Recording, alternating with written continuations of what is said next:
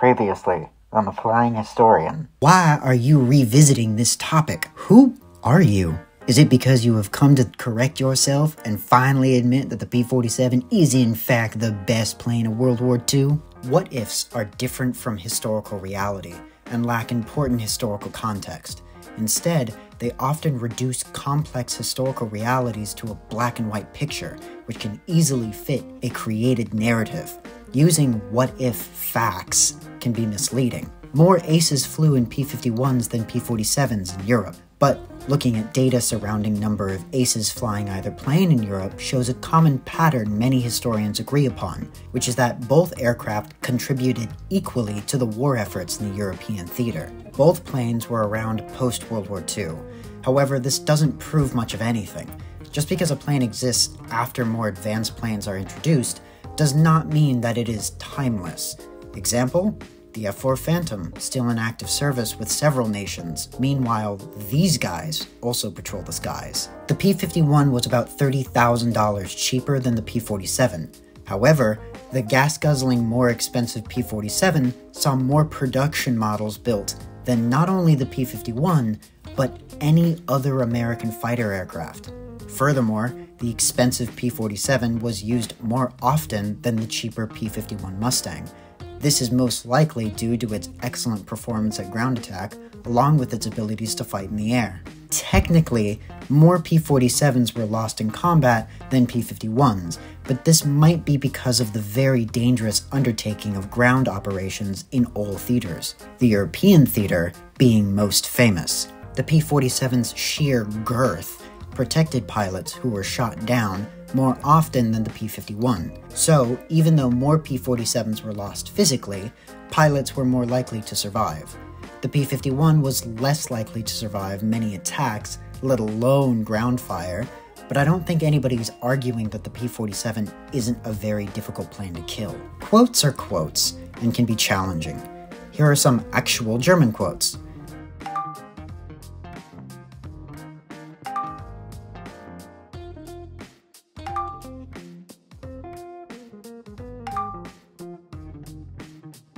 Most other quotes from famous individuals on this topic are often flashy and dramatic rather than factual.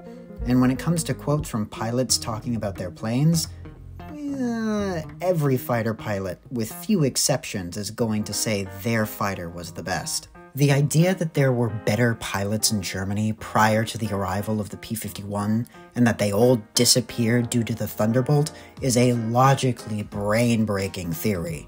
The argument's purpose is to present the Thunderbolt as an aircraft which not just had a more difficult task ahead of it, but managed to complete that task prior to the arrival of the P-51. It also is made to make the P-51 seem not as impressive, as the hard job was already over. The impressive feats of the P-51 under what I will call the easy environment theory are explained away by stating that untrained pilots flying inferior aircraft are not something that should be considered impressive. The multifaceted madness of this idea stretch far in many directions. They include, but are not limited to, accepting that the Thunderbolt was both inferior to German aviation during their introduction, but also somehow not inferior enough to shoot down all of the German aces flying said planes. The idea that there were fewer German aces when the P-51B arrived in Europe due to the Thunderbolt, but that the Thunderbolt having destroyed less fighters would mean that they must have killed a bunch of aces when planes shooting other planes down was at its lowest in the war, and that after doing this incredible job, the P-47 just ran out of steam, I guess, and couldn't pull ahead of the P-51 and kill, by the argument's thesis, the easy guys. It ignores historical facts, creates a narrative to fit the idea, and fails to actually use any historical evidence to back up its claims. Well, I still don't believe you. I'm very tired, and still kind of confused about how you got into my house. Or we could just fight right now, for dominance. Like real men. Yeah, okay. No, please, no!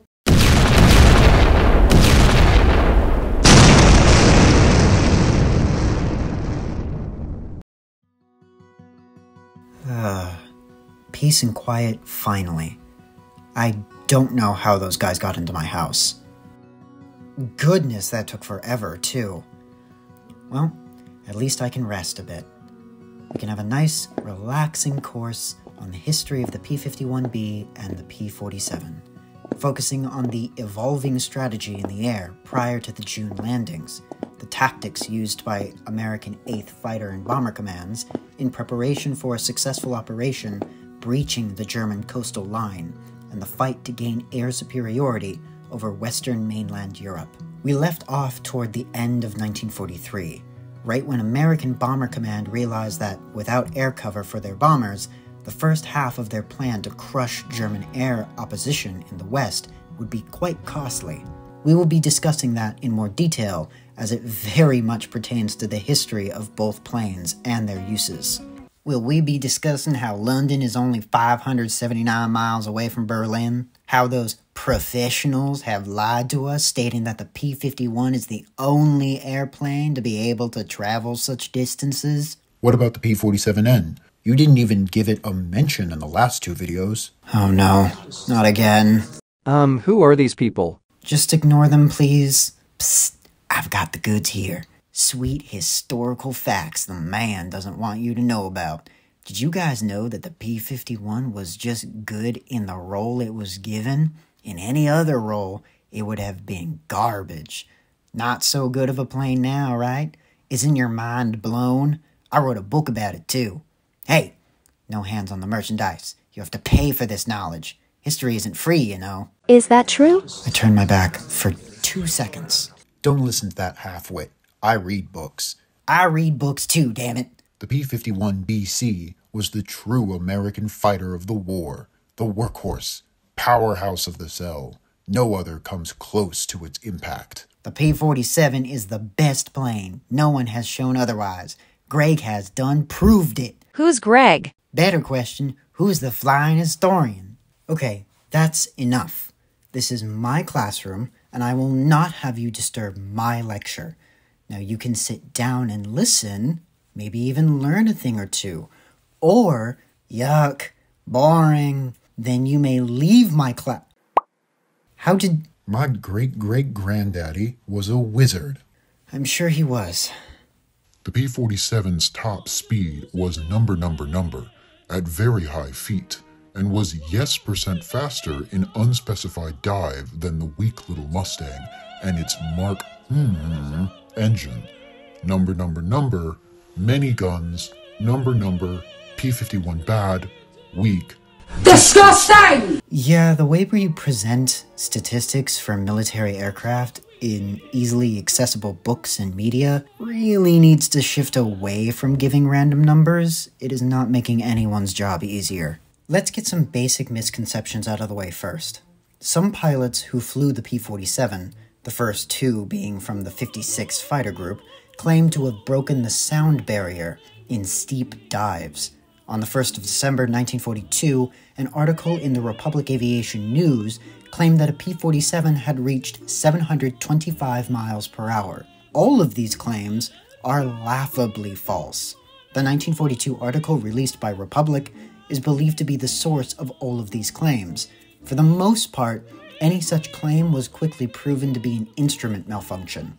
Furthermore, the plane's design could only handle 600 miles per hour, not 725, and certainly not 800, which was the highest claim I found. Tests on pre-production P-47Bs in March 1942 found that they had a top speed of 429 miles per hour at 28,000 feet, a range of 350 miles at 25,000 feet, or 835 miles at less than 10,000 feet. Jumping ahead a bit, we land on the P-47D-23. It had an R-2859 engine, rated at 2,000 to 2,300 horsepower in war emergency power setting. It had a top speed of 426 miles per hour at 30,000 feet, a service ceiling of 40,000 feet, and a range of 800 miles at or below 10,000 feet. Later models, like the P-47D-40, carried an R-2859 engine rated at 2,000 to 2,430 horsepower when in war emergency power settings. It had top speed of 426 miles per hour at 30,000 feet, a service ceiling of 42,000 feet, and a range of 1,030 miles at or below 10,000 feet, with external tanks. Test flights for the YP-47Ms resulted in a top speed of 473 miles per hour at 32,000 feet. The goal of the model was to maximize performance using the same airframe. This was achieved through the use of the R2800-57 engine, which produced 2,800 horsepower. The P-47M was reported to be able to achieve speeds exceeding 450 miles per hour. The P-51 has a long and interesting story as well. The Mustang I had an Allison V1710-39 single-stage, single-speed supercharger engine, rated at 1,220 horsepower at 10,500 feet. It had a top speed of 385 miles per hour at 14,000 feet. Its supercharger would limit its service ceiling to just below 30,000 feet. Its armament varied. The Mustang I used by the RAF carried 8 machine guns, 1 50 caliber and 2 30 calibers in each wing and 2 50 calibers in the nose. I think it looks a bit silly, but that's just me. The US AAF Mustang 1A, or P-51, carried 4 20mm cannons, 2 in each wing. The P-51A would be an appropriate incremental improvement upon the Mustang I and 1A. It used the Allison V1710-81 single-stage, single-speed supercharger engine, rated at 1,330 horsepower. The supercharger would be switched with a newer one, though it was still single-staged and speed. It had a top speed of 409 miles per hour, finally breaking the 400 mark. At 20,000 feet, it had a top speed of 382 miles per hour. A new Curtiss electric prop would improve the rate of climb to 3,800 feet per minute. The combination of a new prop and a new supercharger would increase the service ceiling to 34,000 feet. The armament also changed to 4 50 caliber machine guns, 2 in each wing. The next step in the Mustang's life would change it forever. The Merlin 61 engine would turn it into a fearsome hunter over the skies of Europe and Japan. The Packard-built Rolls-Royce Merlin V1650-3 and later 7 two-stage supercharger engine would be fitted into the aircraft. It was rated at 1,600 horsepower. Performance started to increase rapidly above 20,000 feet. Peak performance was found to be at 25 to 35,000 feet. The aircraft was capable of achieving speeds of 400 miles per hour from 11 to 40,000 feet. At 40,000 feet in level flight, the aircraft indicated 210 miles per hour. Its top speed was around 430 to 440 miles per hour. It could achieve speeds of 430 miles per hour at 25,000 feet. A huge leap in service ceiling was made to 42,000 feet. With 2 75-gallon drop tanks, the P-51BC could fly 1,000 miles, and if all was done right, flight plan followed to the T, and all that, 2 75-gallon tanks could help the P-51BC fly 1,830 miles. Armament remained the same from the P-51A. This all culminated into the D variant, which used a V1757 engine, rated at 1,720 horsepower. A bubble-top canopy finally fixed the visibility issue. No more was there a need for the Malcolm hood. 2 extra 50 caliber machine guns were added into the wings, increasing its stopping power. The guns were also mounted vertically instead of at an angle, which solved the jam problem that plagued the BC variant. The gun sight was changed a few times before ending with the lead computing K-14 gyro gun sight. The wings were strengthened to carry heavier bomb and fuel loads. Speed increased to 440 miles per hour, consistent at 25,000 feet. Pilots claimed to easily be able to fly at 450 miles per hour and above, especially when in a dive. The P-47 was a better dogfighter, though. The Mustang was fast and could turn tight. Are you guys working together now? When British officials first saw the Thunderbolt, they believed the American plane would be slaughtered. Due to inexperienced pilots, P-47s did not fare well at the start. It wasn't until late summer of 1943 when the 8th Air Force started to see major success. Early reports on P-47C's climb and maneuverability found that it was lacking in both, but pilots were quickly learning how to use its strengths. The P-47 could outdive the Bf-109 and FW-190. Below 15,000 feet, the P-47 was slow and not very maneuverable. German pilots would lure P-47s down low, but this would become a mistake later, as P-47 pilots learned to take advantage of this by outdiving them, catching up to them, and then shooting them down. The P-47C and early Ds were slightly underpowered and could not outclimb mainstay German fighters. In early 1944, water injection and paddle blade props reduced this bug. Turning combat was just not recommended for the P-47C variant at any altitude. Its speed advantage was to be used as much as possible. Reports found that the early P-47s had the same issues in the Pacific as they did in Europe. Later war P-47s were far superior to other late war Axis fighters, so long as they were not low and slow, where enemy planes typically outpaced them. The Mustang I's shortcomings above 15,000 feet made the British move it over to the ground attack role. They had come to accept that the Spitfire and Hurricane would take up air-to-air combat. As stated before, the P-51BC was a massive improvement from the P-51A. The P-51BC was great at low as well as high altitudes. Its combat record in Europe alone stands as a testament to its strengths over its adversaries. Just like the Jugs, Mustangs followed the speed-power strategy, or boom and zoom. To wrap this up in a nice bow, at 25,000 feet, the P-51D was 35 miles per hour faster than the Me-109G, 50 miles per hour faster than the FW-190, and 90 miles per hour faster than the Zero. The FW-190A and Me-109G had slightly greater rates of climb, though the P-51D was much faster in a climb than the Zero was.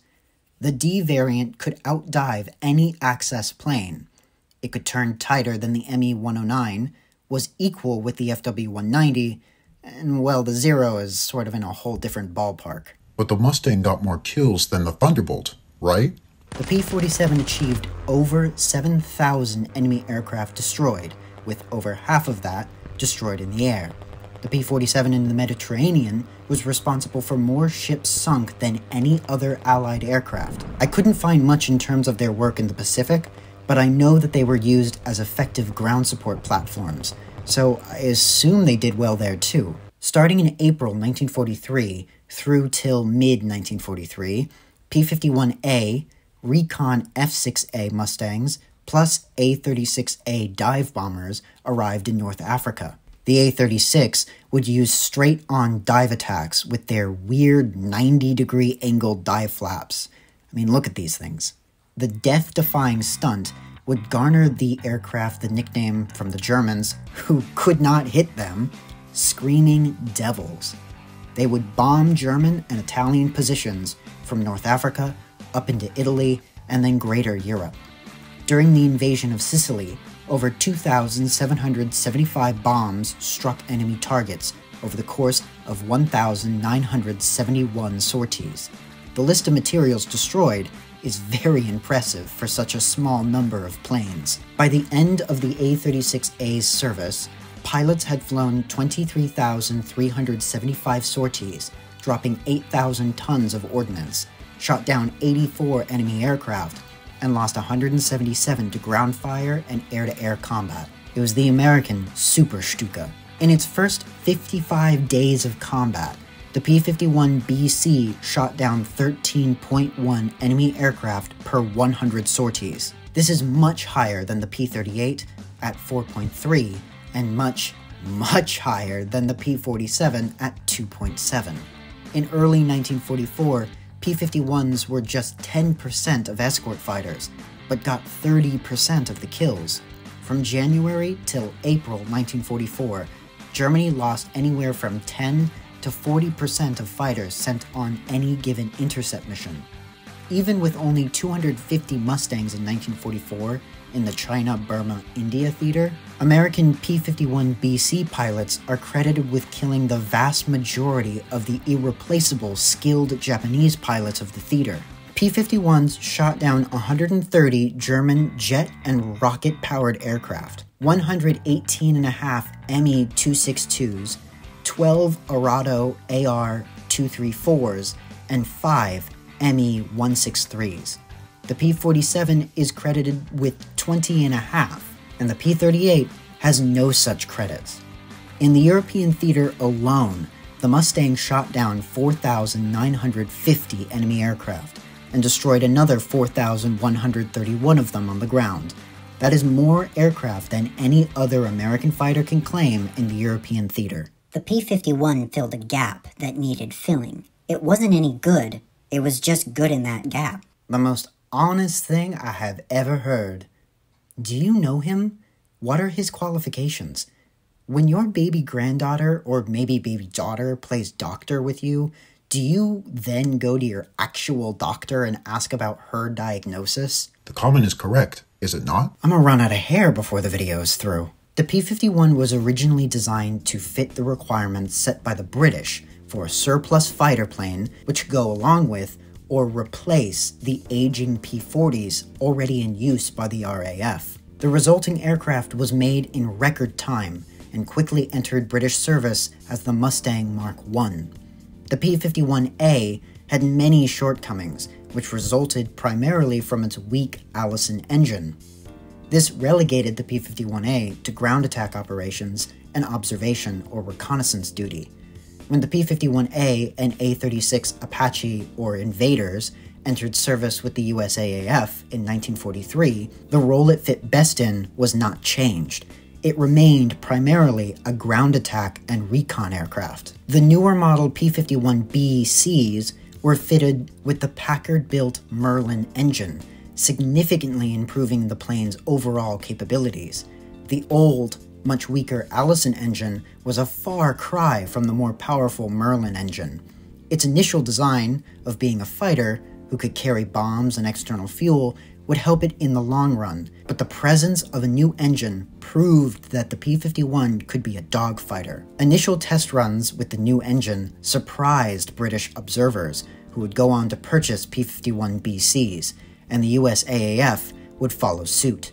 Around the same time the P-51BC entered service with the USAAF in Europe, American bomber and fighter commands were looking for an aircraft that was capable of escorting bombers deep into Germany, where aviation factories lay. Beyond just escort, German fighters had been set well behind their own lines, so the 8th needed an escort fighter which could take on the Luftwaffe and destroy them. The P-51 would finally get to prove itself to be a worthy fighter plane. If history isn't enough, then we can go bare bones and look at how the military and manufacturers described their own aircraft. Within the pilot's manual for the P-51D Mustang, the aircraft is described specifically as a fighter plane. The P-51 was clearly a fighter, but it didn't start off that way. The glow-up was real, though even in roles which it was modified to complete, it still did decently well. As an interesting tidbit, the US Navy during 1945 started to test if the P-51 could be a valuable addition to their air arsenal. Tests on the decks of American carriers were conducted, but ultimately the Navy already had plenty of qualified aircraft which fit the role of air superiority fighter. The expectation of the P-47 was to have a heavily armed fighter capable of intercepting and destroying bombers, provide cover for high-flying bombers, and be able to offensively interact with enemy interceptors. For the most part, the designers of the P-47 knocked it out of the park. They managed to achieve what many thought wouldn't be possible: a heavily armed and armored plane that was also maneuverable and very fast. The pilot's manual for the P-47C and D describes the aircraft as a powerful fighter plane. The P-47N's description changes from powerful fighter to long-range fighter-bomber. The significance here is mostly just an observation of time past. By the time the P-47N, and therefore its manuals, rolled out of the production line, the P-47 in its role of fighter-bomber had become very well known. In the Pacific Theater, the P-47C would start off as an escort fighter for bombers. It would begin ground attack operations roughly around the same time in 1943 as their European counterparts. As the island-hopping campaigns lengthened the distance between safe harbor and enemy territory, the P-47 was dropped for the longer-ranged, twin-engine P-38 Lightnings, who did not have as many problems in the Pacific as they did in Europe. The P-47 would see a return to the Pacific Theater toward the end of the war, but it played in the part that it had become famous in, fighter bomber. It is important to note that the P-47 also saw physical changes to match the role which the military saw the aircraft fit best in. Just like how the A-36 received diving flaps to help it be a better ground attacker, the most produced variant of the P-47D, the P-47D-30, with 2,600 produced, added diving flaps under the wings. This would help the pilot in controlled dives. This was partly because the aircraft was best when in a dive, but also because, by this point, it had begun to be used extensively as an attacker. Following the introduction of P-51s, the P-47 switched to a more ground attack and harass role, fighter sweeps, and more. We will talk about why later. A fun factoid for the P-47 is that American Bomber Command in Europe, early during the war, tried to have the P-47 be a high-altitude bomber. Before moving on, I'd like to say, stating that a plane is only good within the role that it was given is a weird way of attacking it. If you are attacking the basis of its design not matching how it was used, that's one thing. All you are saying here is that the P-51, designed as a fighter plane, was only good at being a fighter plane. Thank you? Again, nobody is arguing that the P-51 is a fantastic ground attack aircraft, or that the P-47 wasn't impressive for being proficient in more than one role. I mean, heck, that's why either of these planes are famous. This argument is targeting a straw man. Hello! This is the flying historian of the present speaking. I know this is leaving off on quite the cliffhanger, right before we dive into the history of the usage of both aircraft and try and answer this big question we've been looking at this whole time, but I felt as though it has been long enough since I've released something, and this video is taking particularly long to prepare for y'all. That being said, part 3, I guess, is in the works and is nearing completion, so expect that in the near future. I also have some really exciting new video ideas that I will also be releasing soon. One, before part 3 is released. I want to get it out on July 4th if I can. Why did this video take so long to release, I hear from none of you? Well, I got a job days after releasing part 1 of this series, and it's something that I'm very passionate about. That quickly ate up all of my time, and I had to shift focus. Now that I have a solid footing once again, I'm more confident that I can create content regularly again. Maybe not as frequently as before, but it's a start. I hope you stick with me because I have some really exciting stuff planned. Before I close out, I would like to thank staff members of the Boeing Museum of Flight, the Seattle Public Library, and the U.S. Air Force Museum for helping me conduct research for this video. Oh, and I almost forgot. Okay, bye.